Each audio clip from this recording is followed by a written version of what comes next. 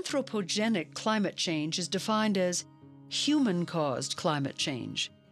As the political debate rages on regarding this concept, measurements of CO2 in the atmosphere taken at the Mauna Loa Observatory in Hawaii show us that there has been a 16% increase in carbon dioxide in the atmosphere between 1960 and 2010. This, we think, is kind of significant because, of course, with anthropogenic change and future warming, we wonder what's going to happen with the climate of northern New Mexico. And what this record from the past appears to be telling us is that we can anticipate drier conditions, if the past is any indicator for the future. Many communities in the western United States rely on winter snowpack in nearby mountain ranges for their water supplies.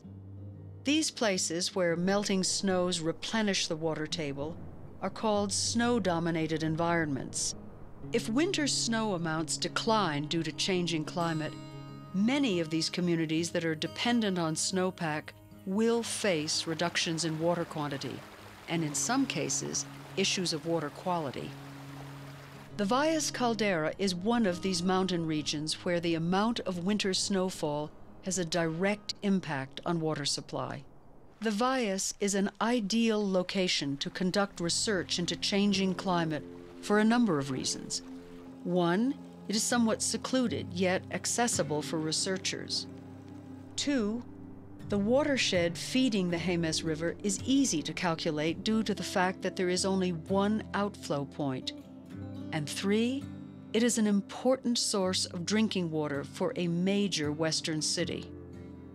Much of the research being conducted in the Valles is focused on how the hydrology and ecology of the system work right now. Knowing how it works before there are drastic levels of change will give researchers a baseline to see what is being impacted as rain and snowfall change. The main idea with this project, the main question is we want to know what's the effect of climate change in snow-dominated environments. In this case, if we want to answer that question, we need to understand how the system works in the present climate. And so what we are doing here is we are looking at how the stream and the aquifer interact and how these meandering streams are helping that interaction or mediating that interaction. So that's why we have all this instrumentation here, because we use it to track how the two systems, the stream and the aquifer, are connected. We track also how the chemistry is evolving over time and in space. In our case, we are looking a little bit more at the physics of how these two are connected. So we look at how the water levels change. So if the level changes in the stream, how is it changing in the aquifer?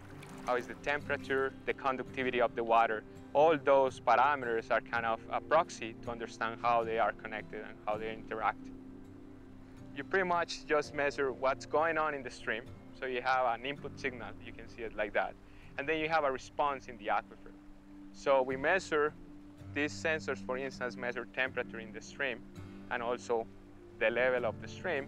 And then if there is some change, for instance, due to a precipitation event, then we can capture it here and see how that event had an effect in the subsurface. So to measure it, we have different instruments here. One of them is we have this system of observation wells, and each observation well has a pressure transducer. And that transducer is measuring temperature, electrical conductivity, and water levels. So we see the fluctuations. In the streams, we have temperature sensors. So each of these bars that you see here, they have temperature sensors at different depths inside the sediment. And we also have pressure transducers in the stream.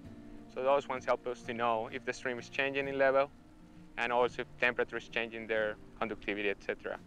So the sensor devices, they essentially have an internal data logger. And so what they do is we essentially tell them how often we want them to measure. And then they just start logging for long periods of time. For instance, during the monsoon, we want to go faster than 15 minutes because there's a lot of change, or we expect a lot of change. So we tell these guys to log every 5 minutes. And then they record a data point of these three variables: temperature, electrical conductivity, and pressure every 5 minutes. And so you can see the data in real time if you want to. You can collect all the data that you have been logging for the last month or so. So there is a lot of questions around climate change. I mean, how important is it going to be? How much it's going to affect our sources of water, the amount and quality of the water that we get. If we want to be able to predict how changes in climate are going to affect the hydrology, we really need to understand how the systems work right now, how they respond to changes. That's one of the reasons, for instance, we are really interested in the monsoon season, because the monsoon season actually introduces change, a lot of change in the system, and want to see how the system responds to that change. Now we can say something about what's going to happen if climate changes, if there is more precipitation, if there is maybe less amount of precipitation but stronger events, things like that.